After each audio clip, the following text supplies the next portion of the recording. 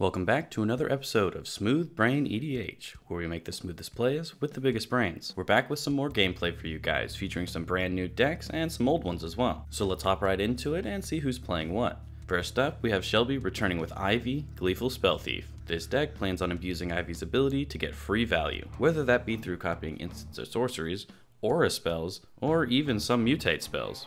He'll keep an opening hand of a Snow Forest, Bark Channel Pathway, Simic Growth Chamber, Twinning Staff, Cyclonic Rift, Boon Satyr, and Beast Whisperer. Up next we have Sam on Wilson with the background of Cultist of the Absolute. This esteemed gentleman plays a Voltron and also a token generation style deck, so not only can he win through commander damage, but potentially also through flooding the board. Sam will keep an opening hand of a Forest, Bonder's Enclave, Nurturing Peatland, Soul Ring, Beast Within, Birds of Paradise, and Jadar, Ghoulcaller of Nephalia. Up next is Chandler on the ever-changing Dane. He built this deck to be an Esper Reanimator style deck. He plans to reanimate some massive threats and then use ever-changing Dane's ability to dodge spot removal and potentially as a sack outlet as well. He keeps an opening hand of Underground Sea, Command Tower, Arcane Signet, Talisman of Hierarchy, Animate Dead, Smuggler's Share, and Ledger Shredder.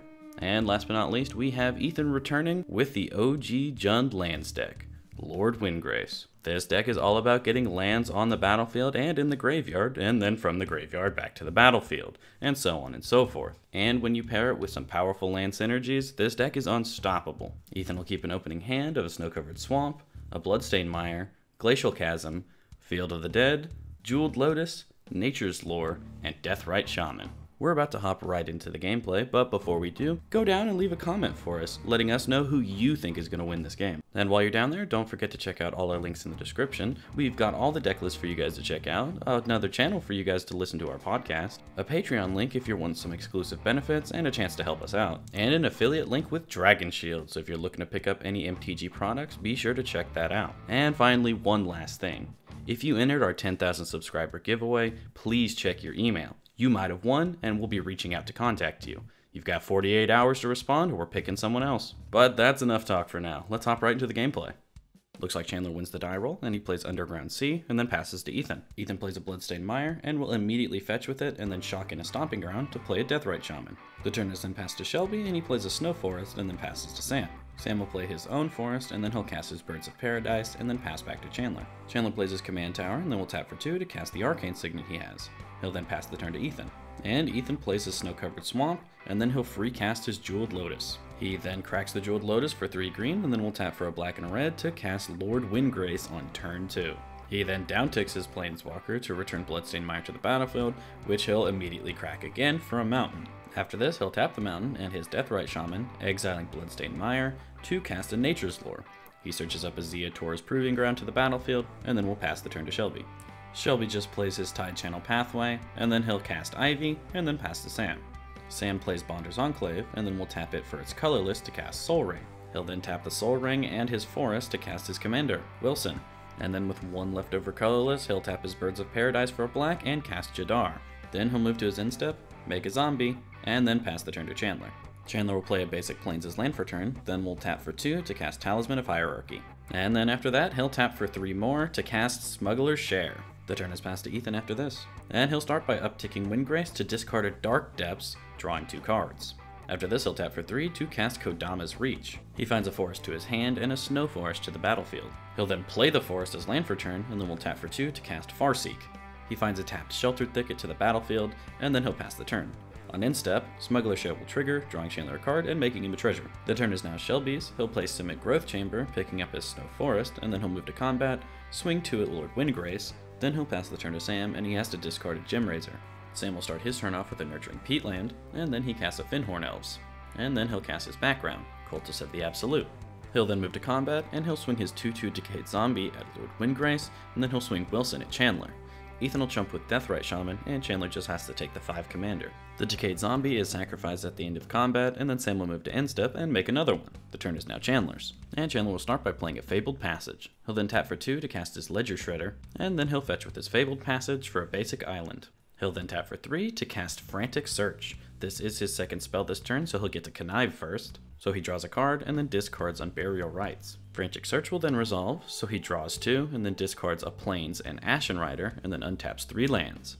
He'll then tap for 2 to cast Animate Dead to bring back the Ashen Rider, and choosing to exile Windgrace upon its ETB. After this, he'll pass the turn to Ethan. And Ethan starts off with a Field of the Dead, and it'll trigger when it enters. Ethan will then tap for 3 and cast a Wheel of Fortune. And Shelby decides he wants to cast Swan Song on it, saying that he likes his hand, and everyone else has dumped their hand, so it's probably a good idea for them to not refill. And so the spell is countered, Ethan gets a 2-2 with flying, and then he'll pass the turn to Shelby. And on his turn, Shelby will replay his Snow Forest, and then he'll tap for 4 to cast his Beast Whisperer. He'll then attempt to pass turn to Sam, but he'll stop on end step to crack his Nurturing Peatland and draw a card. Then he moves to his upkeep, where he sacrifices his 2-2 Decayed Zombie to his Cultist of the Absolute. He'll then play another Forest as land for turn, and then he moves to combat, swinging for 5 commander, this time at Shelby, who just takes it. He'll then move to end step, make another 2-2 Decayed Zombie, and then he'll pass the turn to Chandler, who starts off with another basic island as land for turn, and then he'll tap for 3, and he'll cast the ever-changing Dane.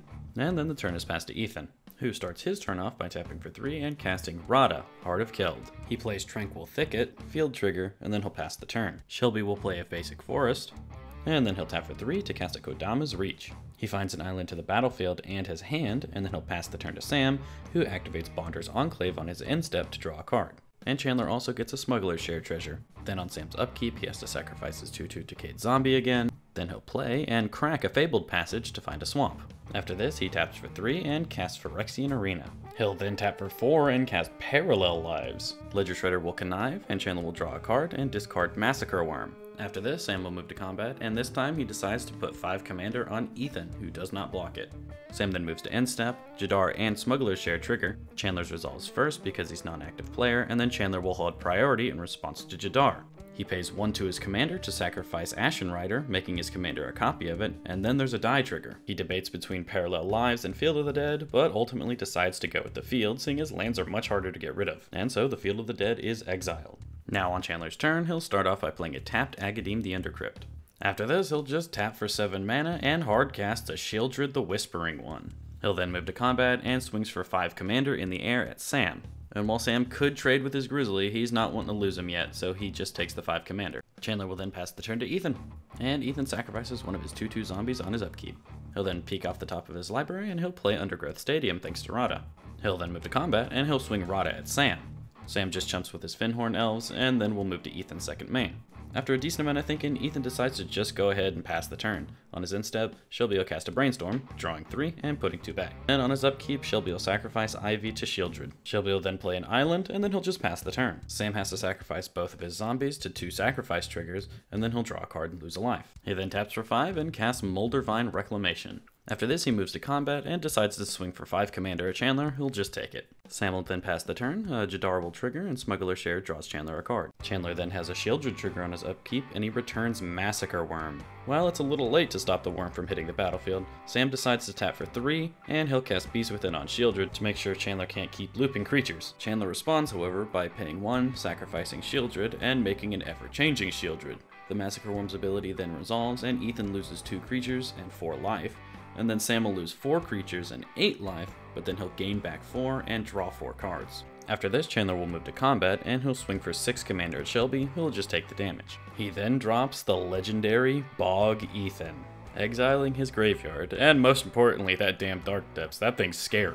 The turn is then passed to Ethan, who has to sacrifice Rada on his upkeep, and Chandler misses a Massacre Worm trigger. Ethan will then tap for 7 mana and recast Lord Windgrace. He'll then uptick Windgrace to discard a Nurturing Peatland and draw 2 cards. After this, he'll play a Mazavith. Ethan will then move to his end step, and there's a Smuggler's Share trigger. Shelby will respond to it by overloading Cyclonic Rift. Everything's bounced, and then Chandler's trigger resolves, drawing him a card. We then move to Shelby's turn, and he'll play a basic Forest, and then he'll recast Ivy. Beast Whisperer draws him a card, and then he'll tap for 3 to cast Twinning Staff. And then the turn is passed to Sam. Sam will play a Yavimaya's land for turn, and then he'll recast his Soul Ring. He'll then recast Parallel Lives, and then Wilson, and then passes the turn to Chandler, and he has to discard Forest and Bloodsoaked Champion during cleanup. Now on Chandler's turn, he'll play a Prismatic Vista as land for turn. He'll tap it for a green, and then his Bajukabog for a black to recast Arcane Signet. He then recasts Talisman of Hierarchy, and then he'll cast a Felwar Stone as well. After this, he recasts Smuggler's Share and Ledger Shredder, and then he'll pass the turn to Ethan. Ethan, who has no creatures to play himself, decides that nobody can have creatures right now, so he casts a Chain Reaction. After wiping the board, Ethan will play and crack a Verdant Catacombs for a tapped Blood Crypt.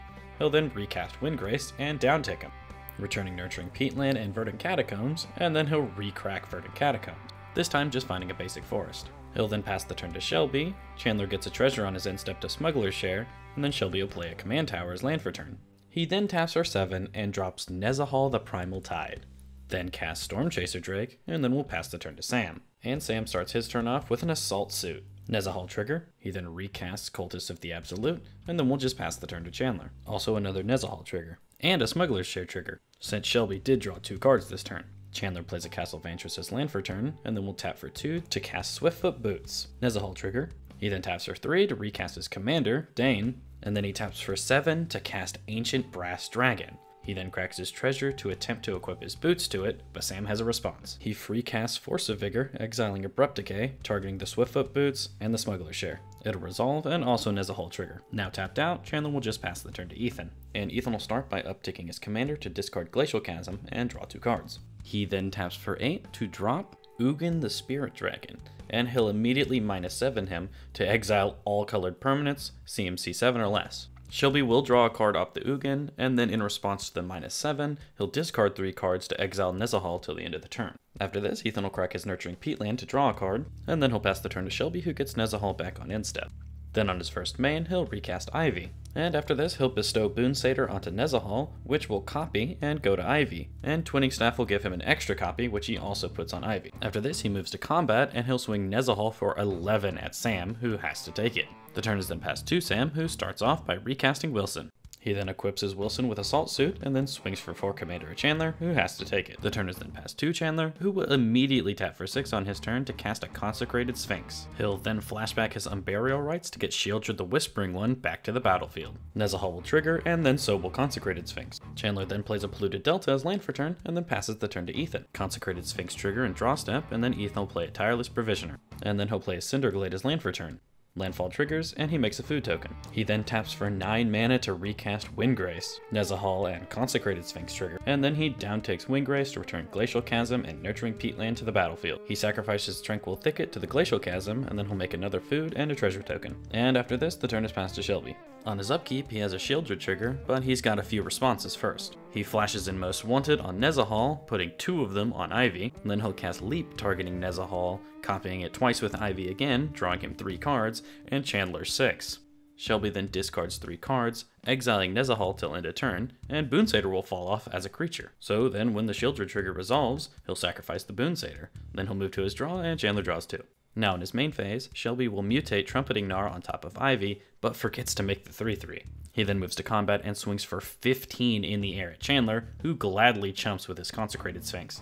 The turn is then passed to Sam, who has a creature that can't be sacrificed, and then he'll tap for 3 and cast Fight Rigging. After exiling a card under it, Sam will then recast Cultist of the Absolute. After this, he moves to combat and puts a counter on Wilson, and then gets to play the card underneath his Fight Rigging. It's a Bajukabog, and when it enters the battlefield, it targets Ethan.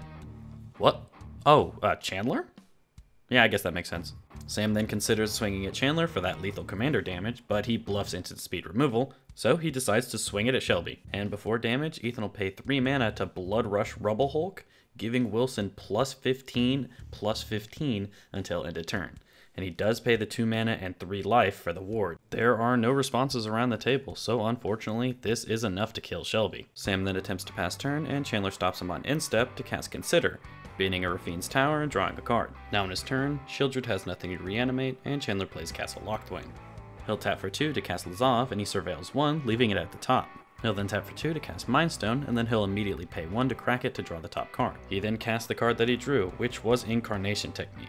Sam has the least scary graveyard, so he demonstrates it targeting him. Sam mills 5 cards, and one of them is a Mazarek, so he puts it onto the battlefield. Chandler resolves his first copy, which only mills over a Phyrexian Dreadnought, which dies as soon as it hits the battlefield. His second copy only mills a Body Launderer, which he has to reanimate.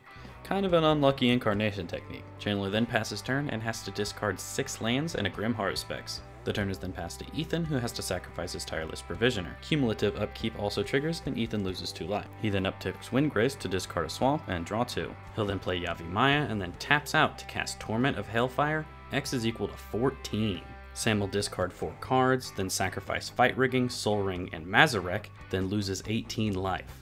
Chandler sacrifices his 3 mana rocks, Body Launderer, and Lazav, and then discards 3 cards, and will lose 15. Mazarek sees 7 permanents get sacrificed, so Wilson will get 7 counters. Body Launderer's Connive trigger is missed, but its reanimation trigger will bring back Grim Haruspex. And new notable creatures in Chandler's graveyards are Massacre Worm and Clever Impersonator. The turn is then passed to Sam, who starts off by activating Bonder's Enclave to draw a card. He then considers swinging at Chandler just to kill him, but he doesn't know how he's going to beat Ethan with that Glacial Chasm out, so he just passes the turn, asking Chandler not to swamp walk over to him. Chandler will stop on end step and activates Castle Locthwain, drawing a card and losing 4 life. And so now in his turn, Chandler returns Lazav with his Shieldred trigger. He bins a Dimir Signet with his Surveil, and then casts an Unmarked Grave, finding Archon of Cruelty to the graveyard. He then taps for 5 and casts Karmic Guide, returning the Archon to the battlefield. He has to crack his Prismatic Vista for a Plains to do this.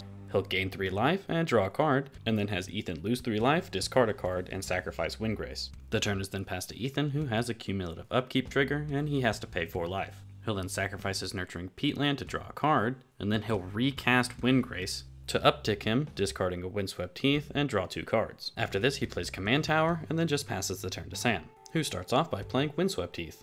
After this, he casts and equips Sword of Hearthenhome onto Wilson, and then will move to combat, swinging lethal at Chandler. Chandler will respond by casting Cyclonic Rift, targeting Wilson, and he will pay the 2 mana and the 3 life for the ward. And so, Wilson is bounced, and Sam will pass the turn to Chandler. And Chandler returns Massacre Worm to the battlefield with Shieldred's trigger. And he will pay the Karmic Guide's upkeep cost.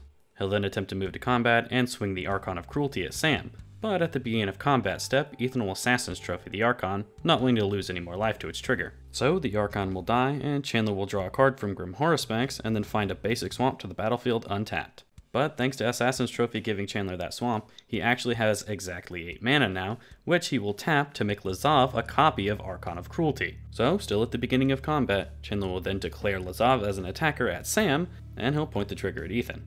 Sam unfortunately has no way to live from this, so he will die, and then Chandler will pass the turn to Ethan, who cracks a food token on end step to gain 3 life, and then he'll pay for cumulative upkeep. And then you'll never guess what Ethan top decks. That's right, it's a Blasphemous Act. Yeah, Ethan's found every board wipe in his deck this game. After it resolves, there's 4 Grim Haruspex triggers, and then Ethan will cast Scoot Swarm. He then casts Ramanop Excavator, which is absolutely terrifying because it presents Glacial Chasm loops. And that Scoot Swarm is a ticking time bomb. So, Ethan will play Nurturing Peatland from his graveyard, doubling his swarm.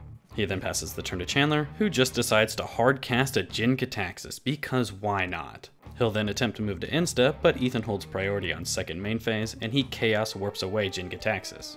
The flipped card is a Luminous Broodmoth, and then Chandler casts Esper Sentinel, and then will pass the turn to Ethan. A food token is cracked on end step. On Ethan's upkeep, he sacrifices Glacial Chasm. He then floats a green with a forest and then replays the chasm, sacrificing the forest he tapped, and then he'll tap for 13 mana to recast Lord Windgrace. Also, his swarm doubled when he played the Glacial Chasm.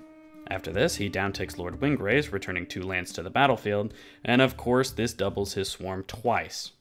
He then passes the turn to Chandler, who prays the top part of his library can help him out, but it doesn't, so he'll just concede. So today's winner is Ethan and Windgrace. Way to go, guys!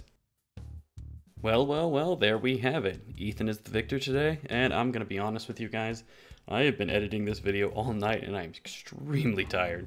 So thank you all so much for watching. Something, check the links in the video. Something, check your email if you entered the giveaway. And as always, you guys, have a smooth day.